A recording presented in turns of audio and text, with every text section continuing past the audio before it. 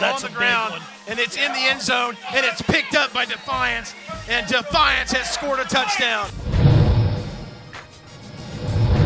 There it is. So Columbus Grove back to work, and Landon Best look out, he's out. on the RPO, Goodbye. and he is gone for a Fat Jack's Pizza touchdown. 46 yards to the house. He's going to hand the ball to Reno. He's going to keep it himself. He's going to look down the middle. He's got a man wide open, and there he goes. And that is going to be a Defiance touchdown.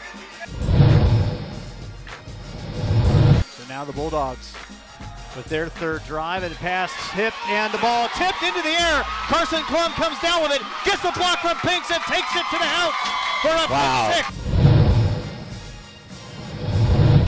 And for the third time, Fort Loramie has match point.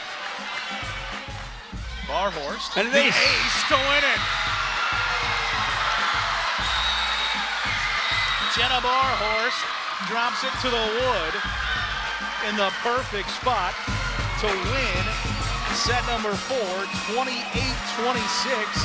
and grab a 4-set thriller over the New Bremen Cardinals.